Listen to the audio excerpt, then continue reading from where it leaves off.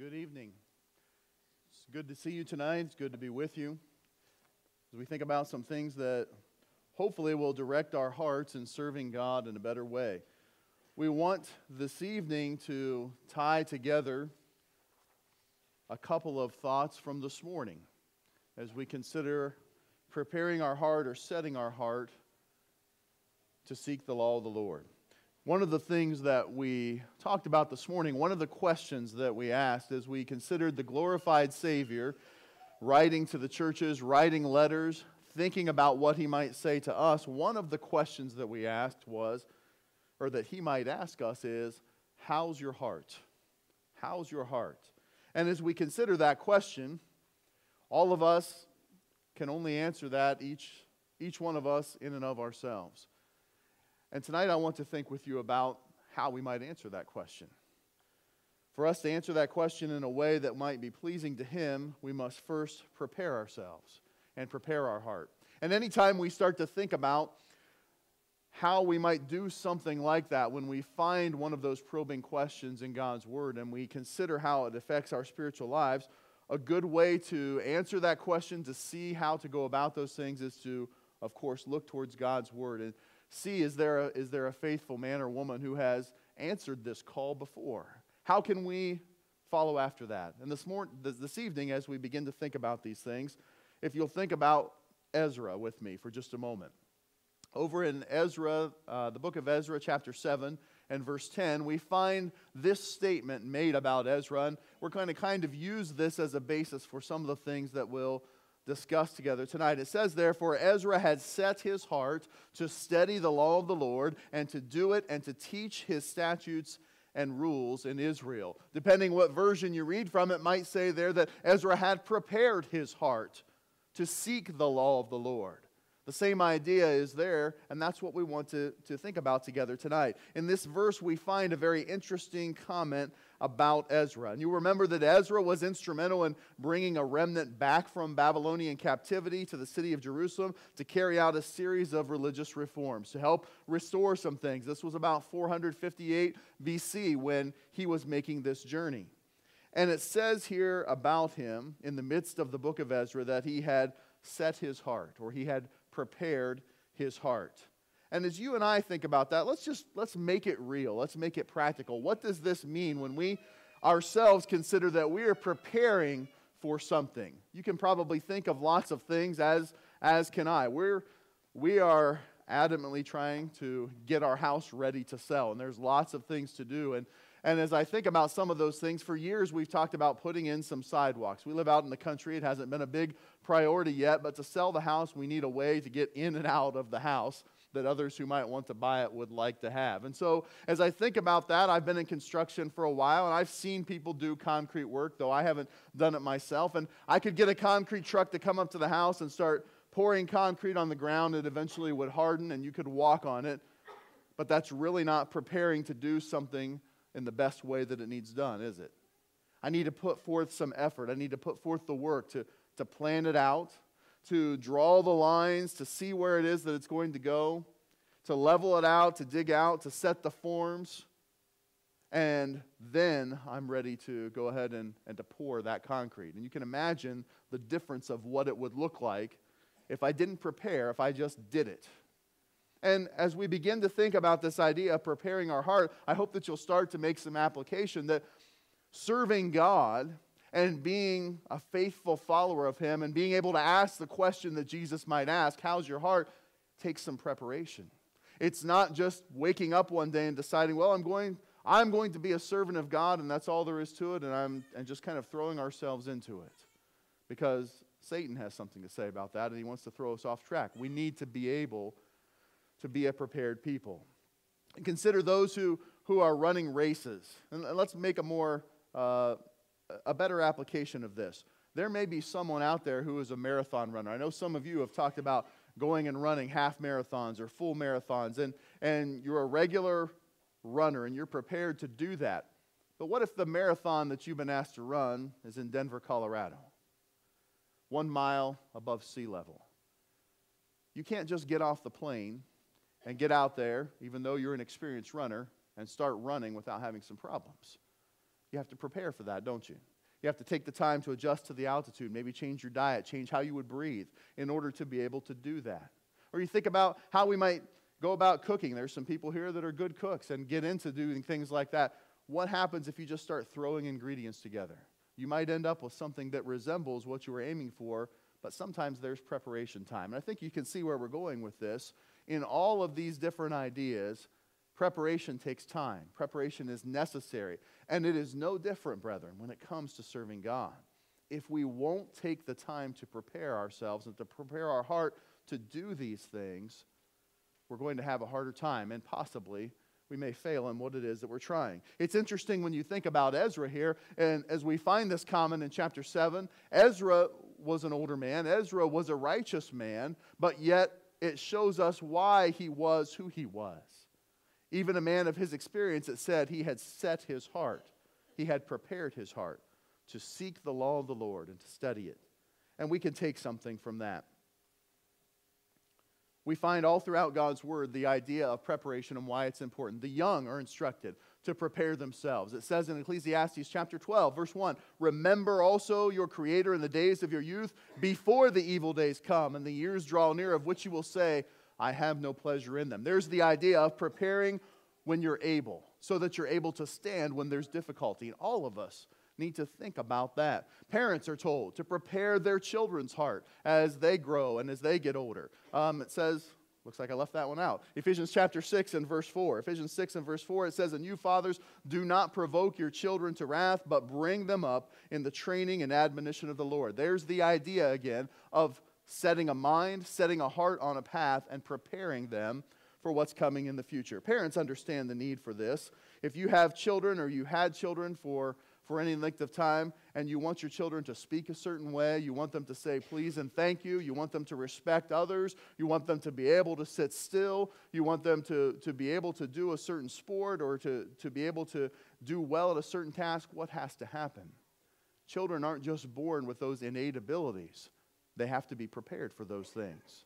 And this is the path that I hope that you'll begin to think about as we go down. Preparing their heart for righteousness is what's important. Romans chapter 10 and verse 10, it tells us there, "For with the heart one believes and is justified, and with the mouth one confesses and is saved." We understand that the heart is involved in serving God in the way that is pleasing before Him and being able to put Him first in our lives.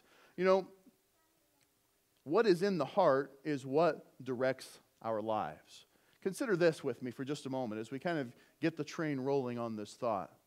It all starts with what's in our heart. Who we are and what we will do starts with what's in our heart. What's in the heart is what begins producing your thoughts. The thoughts that no one else knows but you and God.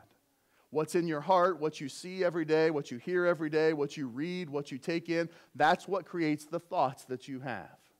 And as those thoughts begin to manifest themselves, you begin to have a mindset about something, don't you?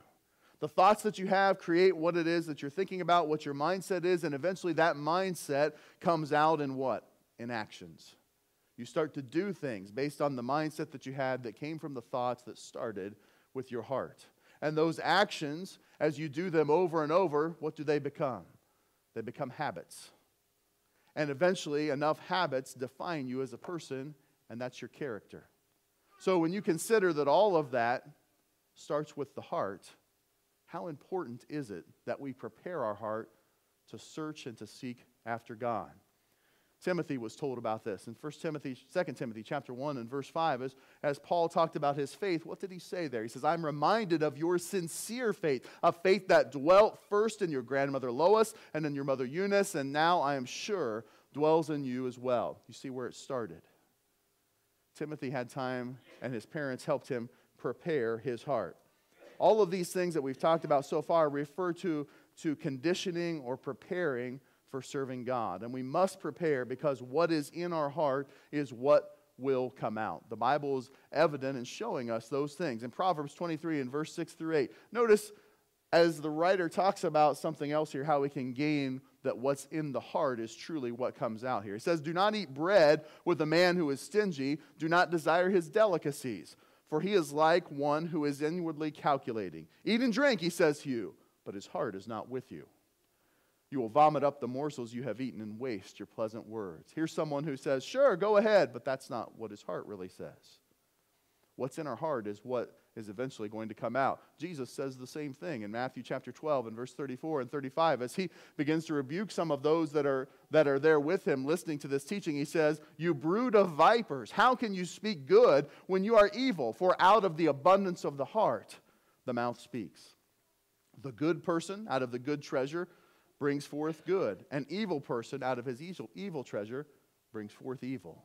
What's in our heart is what's going to come out. So preparing our heart, we see throughout God's Word, it shows us how important it is. Preparing the heart helps us to be able to put aside sin and renew. When there are things in there that shouldn't be in there, preparing our heart to seek God is what helps us put that out and find new. Consider 1 Samuel chapter 7 and verse 3, where Samuel says here to all the house of Israel, if you are returning to the Lord with all your heart, then put away the foreign gods and the Ashtaroth from among you, and direct your heart to the Lord, and serve him only, and he will deliver you out of the hand of the Philistines. What I hope you'll see as we've thought about some of these introductory verses here in the Bible is this, that what we put in is what's going to come out. And if we don't spend time preparing our heart, then we'll have difficulty in serving God as we should. So, how is it then that we need to have a heart prepared for God? Well, let's recognize a few things. First, we need to recognize that how we prepare our heart, that our heart is like soil. And here's a familiar passage for us to consider as we think about this. In Matthew chapter 13, beginning in verse 3 down through verse 9, we find this parable of the sower. And as you read through this, something that we've read through before and we've used to make application in different ways, look at how many times Christ talks about the heart that's involved with these things. Read with me here in Matthew 13, beginning in verse 3. It says, and he told them many things in parables, saying, a sower went out to sow. And as he sowed, some seeds fell along the path, and the birds came and devoured them. Other seeds fell on the rocky ground, where they did not have much soil, and immediately they sprang up, since they had no depth of soil. But when the sun rose, they were scorched. And since they had no root, they withered away. Other seeds fell among the thorns, and the thorns grew up and choked them. Other seeds fell on good soil and produced grain, some 100-fold, some 60, some 30. He who has ears to hear, let him hear. And it goes on from there. So when you consider this parable of the sower, and then you go a few verses later and you consider what it is that Jesus is trying to teach, you notice as you transition from the actual parable to the explanation, at one point he talks about the heart and that the heart was dull of hearing. And that's one of the reasons that he spoke in parables, to get them thinking about these things and to use these real life examples for them to understand why it's so important to prepare the heart. We need to recognize that our heart is like soil. And as Jesus explained the parable, notice what he says here. In verse 18, beginning in Matthew 13, he says, hear the parable of the sower. When anyone hears the word of the kingdom and does not understand it, the evil one comes and snatches away what has been sown in his heart. So here's the idea of the word of God can affect our heart. He goes on to say this is what was sown along the path. As for the one that was sown on rocky ground, this is the one who hears the word and immediately receives it with joy and has no root in himself, but endures it for a while, and when tribulation and persecution arises on account of the word, immediately he falls away. Here's an unprepared heart.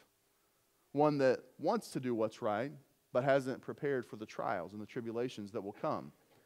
Verse 22, for what was sown among the thorns, this one hears the word, but the cares of the world and the deceitfulness of riches choke the word, and it proves unfruitful. As for the one that was sown on good soil, this is the one who hears the word and understands it. He indeed bears fruit, and talks about the different levels in which that happens. So as we consider this this evening, which kind of heart do you have? Have you prepared yourself in order to be able to do what it is that God would ask of you?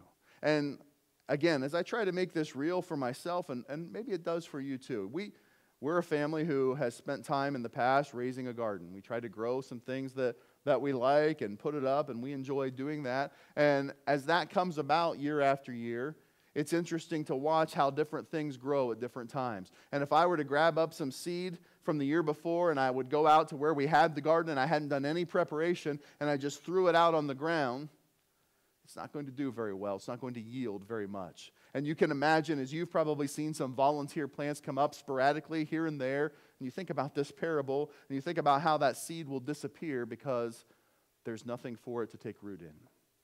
The ground hasn't been prepared. And there's been many years that we've prepared the ground, and we've planted the seed, and life gets busy, and I look out the window and I see in a sea of weeds some of the plants sticking up out of there. And guess what?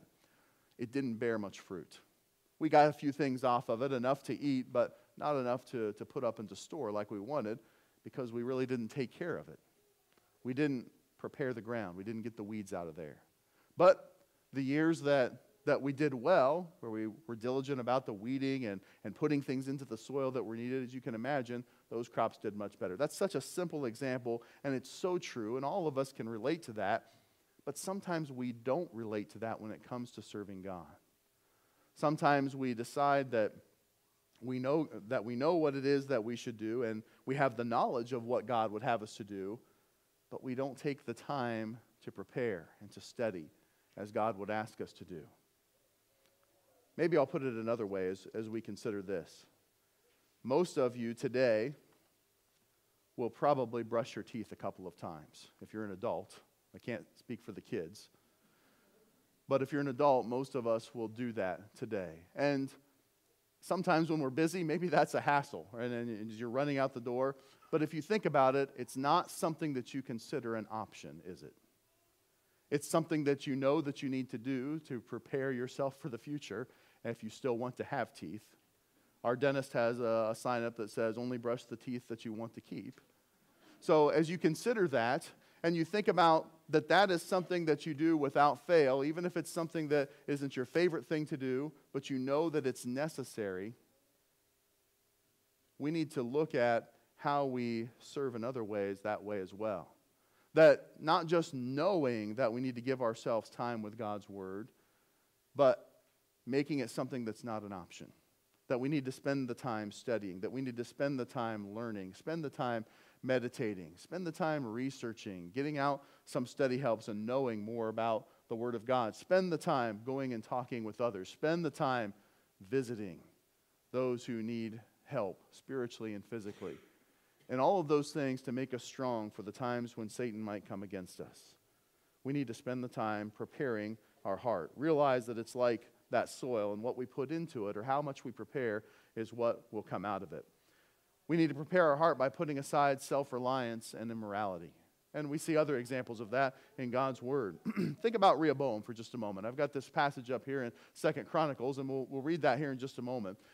Think about Rehoboam. Sometimes this idea of seeking worldly power or looking inwardly to establish our strength and success is what we get caught up in doing. And Rehoboam is a good example of someone who did that. When you consider who he was the first king of the nation of Judah after the kingdom split. And you remember who his father was. Rehoboam's father was Solomon.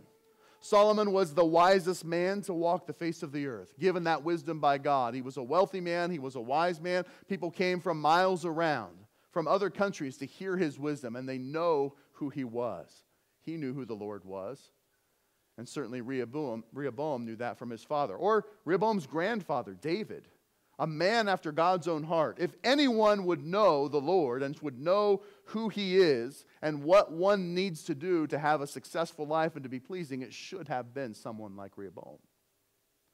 But as we read a couple of different times throughout his life, Rehoboam made some self-centered choices. He didn't prepare his heart to seek the Lord. Here in chapter 12, in the first part of that chapter, Shishak from Egypt comes up and comes against them because of the sins of the people and Rehoboam.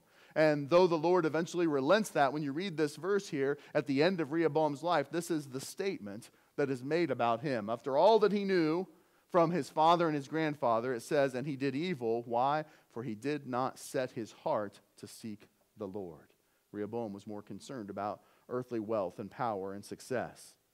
And so, as we consider that, we realize that kind of mindset can propagate if we allow it in our lives. Paul tells Timothy in 2 Timothy chapter 3 and verse 13, while evil people and impostors will go from bad to worse, deceiving and being deceived. We want to prepare ourselves against that. We want to put aside self-reliance and immorality and realize that we need to depend upon God. Preparing our heart is finding associations that strengthen and commit us to the Lord instead of taking us away from the Lord. Consider here in 2 Chronicles, the 19th chapter, as we think about what's said about Jehoshaphat. Generally a good king, but notice the comments that are made about him here. It says, Jehoshaphat, king of Judah, returned in safety to his house in Jerusalem, but Jehu, the son of Hananiah, the seer, came out to meet him and said to King Jehoshaphat, should you help the wicked and love those who hate the Lord? Because of this, the wrath has gone out from you, against you from the Lord. I'll get it straight there in a minute. Has gone out against you from the Lord. He wasn't making the right choices with some of the people that he was spending his time with. However, think about what else is said about him. Nevertheless, some good is found in you, for you destroyed the Ashtaroth out of the land, and you have set your heart to seek God. In general, that's the kind of person he was, and that stands out, and God sees that, and we need to see that as well. Some are captivated by materialism and immorality because they don't have a love of the truth that they should. They put themselves in the position of relying on themselves and looking towards immorality, and God speaks against that. We need to set our hearts in serving him. 2 Thessalonians chapter 2 and verse 10 says, because they refuse to love the truth and so be saved, therefore God send them a strong delusion so that they may believe what is false, in order that they may be condemned who did not believe the truth but had pleasure in unrighteousness. What I hope that you'll see by some of these things is that if we're not setting our hearts to serve God and preparing ourselves that way, Satan's going to use what is in the world to draw us away. Just like he did with Rehoboam. Just like he tempted Jehoshaphat. Just like Paul told Timothy, there's other people out there who are bad, who are going to keep getting worse. We must set our minds and prepare our hearts to serve God, lest we face that eternal punishment. Well, how do we go about that then? Well, another way is to delight in the law of the Lord. If we're going to prepare our hearts, then let's look at the positive part of it.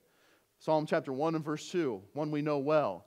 His delight, he's talking about the man of God here, his delight is in the law of the Lord, and on his law he meditates day and night. You go back to the example I talked about, the brushing of our teeth, or any other habit that we form that we want to produce something that's good. It talks here about the law of the Lord and the man who meditates day and night. That's more than just a passing thought about what God would have us to do. That's more than just darkening the door of the church building 1, 2, or 3 times a week. That's more than just occasionally picking up our Bible and we think of, what did that passage say that I saw, or seeing something on a sign as we go by. When it talks about meditating upon the law of the Lord day and night, that's giving ourselves to him. We thought this morning about what the glorified Christ might ask us. How's your heart? Do you meditate upon his word? Because that's going to make a difference in the condition of your heart. Paul says it in another way in Philippians chapter 4 and verse 8. He says there, finally, brothers, whatever is true, whatever is honorable, whatever is just, whatever is pure, whatever is lovely, whatever is commendable, if there is any excellence, if there is anything worthy of praise, think about these things. Delighting in what God would have us to meditate upon and think about, and letting that consume our time, letting that be part of our energy, is what will lead us to set our hearts in the right direction. The wisdom of Solomon in Proverbs says, keep your heart with all vigilance, for from it flow the springs of life. Recall what I said just a little while ago. From the heart come thoughts and a mindset and actions and habit and character. It all flows from the heart. We must keep that heart. We also need to recognize, as we think about the how, that we need to understand the war, the physical versus the spiritual, and realize what effect those kinds of things have on us. Depending on how we prepare our heart will determine how we approach everything else in life. It really will. And when you consider that, just again, step aside for a minute and think about it in the physical realm. If you know someone who is an optimist and you know someone who is a cynic, consider how they approach life. You can present them both with the same situation, and one of them is going to look for the best possible outcome or talk about the great things that could happen, and the other guy can look at the very same set of circumstances and have the most horrible things to say about it. We all know different people like that, don't we? Well, it has to do with how they're thinking about things. So, if you want your heart to be in the right place, you want to be able to answer Christ in the right way, you must prepare it. Understand there's a difference in how we look at things. There's a warring going on between the spiritual man and the physical man. The physical is what Satan will use to distract us, to misdirect us, to make us think that something else is more important or more urgent or more reasonable or more responsible. But we need to be focused on the spiritual things. And the Scriptures bear that out in so many different places and in so many ways. Take that into your mind and heart as we consider it tonight. Romans 7 and verse 22 is one place where Paul, a great apostle, a great man, well educated, well learned. We read his writings and we understand some of the deep things that he has said to the Christians of that time. But yet look at what Paul says that he even wrestled with. He says, "For I delight in the law of God in my inner being, but I see in my members another law waging war against the law of my mind and making me captive to the law of sin that dwells upon my members." If you go on into the next verse, he talks about, "Oh, what a wretched man that I am," as he tries to think about both of these things together. Here in Romans chapter 8, he brings it up again as he talks about the difference in walking in the flesh and walking in the Spirit and living in that way. Where's your mindset? How do you think about the things that come up every day? How do you think about the direction that your life is going to take? For those who live according to the flesh set their minds on things of the flesh. But those who live according to the Spirit set their minds on things of the Spirit. For to set the mind on the flesh is death, but to set the mind on the Spirit is life and peace. For the mind that is set on the flesh is hostile to God, for it does not submit to God's law. Indeed, it cannot. Those who are in the flesh cannot please God. You, however, are not in the flesh, but in the Spirit, if in fact the Spirit of God dwells in you. Anyone who does not have the Spirit of Christ does not belong to him. When you look at that, which side do you want to be on? To be on the right side, we must do the things that put our hearts in that condition. Understand the physical is going to pull us one way, and the spiritual takes us another. When you consider the fruit of the Spirit, as Paul says this again in another letter to another group of Christians in Galatians chapter 5. We know this one well, but read it with me again and let it permeate you as you think about how you are going to set your mind, how you're going to prepare your heart. He says, "But I say, walk in the Spirit, and you will not gratify the desires of the flesh. For the desires of the flesh are against the Spirit, and the desires of the Spirit are against the flesh. For these are opposed to each other to keep you from doing the things that you want to do. But if you are led by the Spirit, you are not under the law." Understand this difference, this warring back and forth. He goes on in verse 22 to talk about the fruit of the Spirit, that which is good, the love, joy, peace, patience, kindness, goodness, faithfulness. We read over those sometimes, but stop for a moment and say to yourself and look at these things, is this part of who I am? And if it's not something that you can just turn a switch on. It's something that you'll need to spend time preparing for and setting your mind towards. We think back about Ezra and the task that he had ahead of him to restore, to make reforms in Jerusalem with the people who coming back from captivity and all of the things that were coming against them and standing in their way. He had to prepare himself. He had to set his mind, to set his heart to do those things. And we need to think about those things as well. Is the physical man being fed more than the spiritual man? That's a question for you to answer. Well, we've thought about how, but why? Why do we want to have a heart that is prepared for God? Why is that necessary? Well, we go back and think about what that passage in Ezra chapter 7 and verse 10 said. He talked there about seeking the law of the Lord, or to search out the law of the Lord. What he very simply means there, to seek the law of the Lord, means to be able to study and to know what it is that God would have us to do.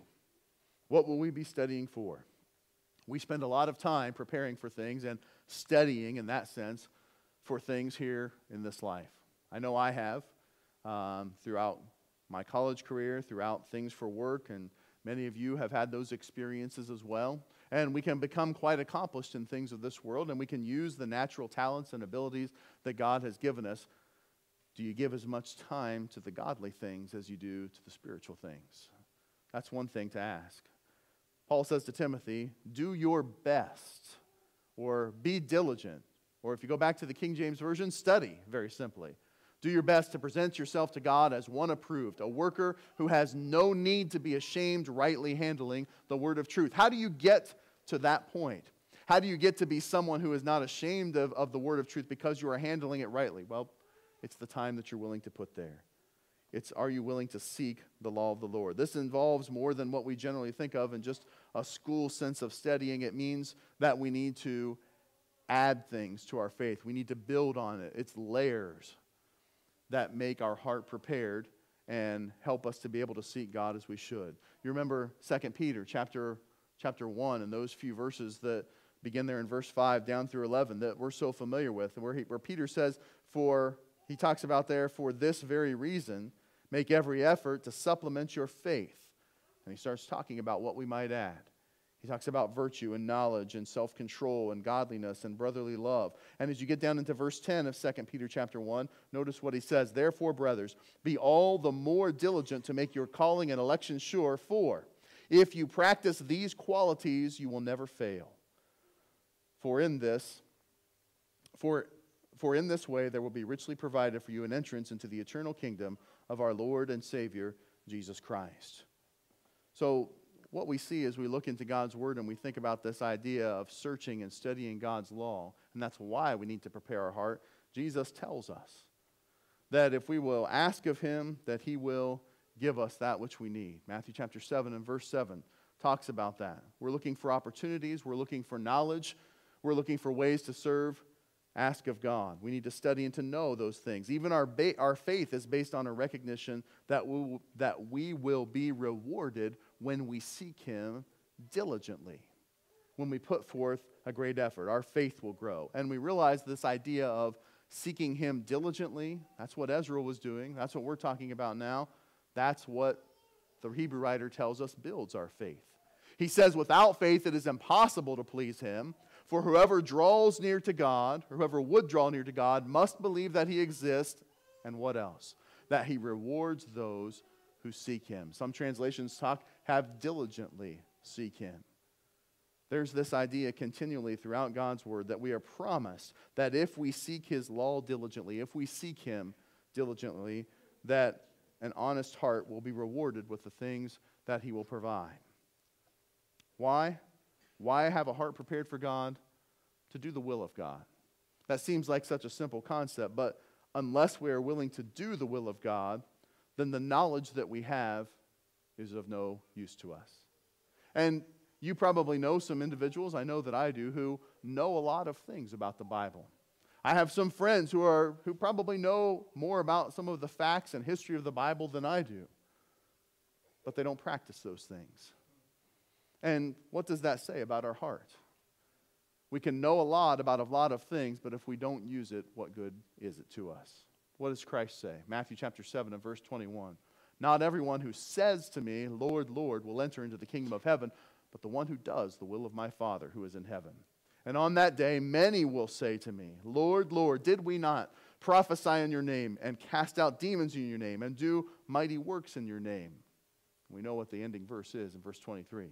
And I will declare to them, I never knew you. Depart from me, you workers of lawlessness. Obeying what God wants of us, doing it, is the point of setting our heart in the right way and seeking it out. If Christ were to ask us, how's your heart? And we say, with a mind full of knowledge, it's in great shape, but we're not doing anything. How does that reflect on what He would have us do? James chapter 1 and verse 22. This thought is borne out in what James tells us over and over. Be doers of the word and not hearers only. Let's not deceive ourselves. James teaches us there that if we're a hearer and not a doer, it's like a man who looks in the mirror and forgets what kind of man he was. Verse 25, but the one who looks into the perfect law of liberty and perseveres, being no hearer who forgets, but a doer who acts, he will be blessed by God. The last thing that we'll think about here tonight is, as we think about why a heart needs to be prepared for God, is to be able to teach it. When you go back to that verse in Ezra, and it talked about what he did, that he set his heart, he prepared his heart to seek the law of the Lord and to teach it, or to do it and to teach it. There's a purpose that goes with that. And when you consider Ezra, Ezra was involved in teaching. And you look in Ezra, the 6th chapter, it talks about the statutes and ordinances in Israel, that he was a skilled scribe in the law of Moses. And as he proclaimed these things to the people, he was trying to restore them to the law that God wanted them to follow after, that they had forsaken for so long. And when you go on and read in other places, and he talked about the people coming together, and they stood up as Ezra was ready to read the law.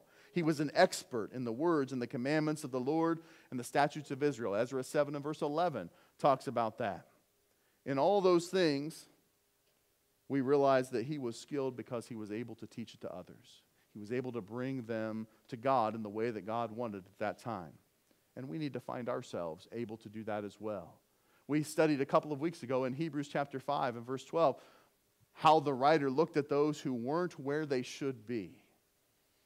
He talked there that they ought to, by this time, they ought to be teachers, but you need someone to teach you again the basic principles of the oracles of God. You need milk, not solid food. And he explained why that's important. And in verse 14, he talks about the solid food is for the mature who have their powers of discernment trained by constant practice to distinguish good from evil. The way that you have your powers of discernment trained by constant practice as it relates to teaching is being able to bring this good news that we have to others. That admonition is given to Timothy by Paul. This is a powerful verse, though a short one, as Paul writes this letter to Timothy. You think about 2 Timothy, one of the last things that we know about that Paul wrote before he lost his life for the cause of Christ, and these are some of the things that he says to Timothy. And what you have heard from me in the presence of many witnesses, entrust to faithful men who will be able to teach others also. Paul knew that his life was going to come to an end, and throughout that letter, he encourages Timothy to be strong in the faith, to proclaim his faith, to teach others, to spread the gospel. Paul didn't shy away from doing that just because of what was happening to him, and he encouraged Timothy to do the same. And we need to do the same as well. So tonight, as you might think about some of these things, you consider what we find about the heart and having a heart that is prepared for God. Consider what the Savior might ask of you. If your heart is where it needs to be, how is your heart tonight? Knowing what it says about studying God's Word diligently, have you determined to be a doer of the Word and not just a hearer only? Can you deal honestly with God's Word? Can you look at yourself and say, I'm preparing myself to serve the living God in whatever way He wants me to. I'm ready for the trials that might come my way because I have prepared myself to be useful in the kingdom of God. And if you are, that is fantastic, and you're an encouragement to all of us.